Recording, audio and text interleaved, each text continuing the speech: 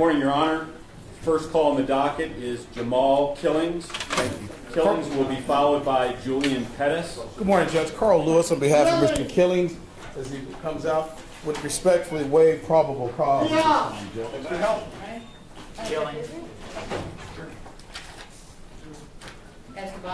Your Honor, Mr. Killings is a lifetime resident, has a lot of family ties here. Mr. Killings met with me yesterday and we voluntarily surrendered to District 5 on Ludlow Avenue. I believe the score here is 6. He has 2 small children, gainfully employed, and understands the serious nature of the charges. The family understands the serious nature of the charges, and we always respect what the court does, Judge. It's actually legal bond.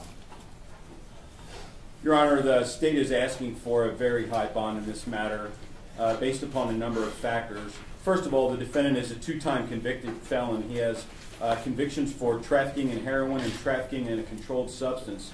That occurred in March of 2013 when on 3 occasions the defendant sold heroin to a confidential informant. The second time it was a fake substance that he purported to be heroin. And the third time when he was arrested, the buy money was found in his pockets from that arrest.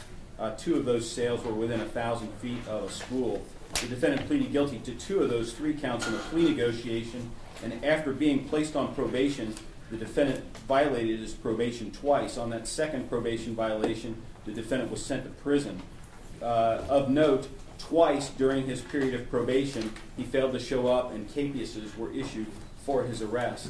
On the murder, it's going to be a $2 million secured bond, $100,000 on the felonious assault. Grand jury report date? The 14th, please. Thank you, Judge.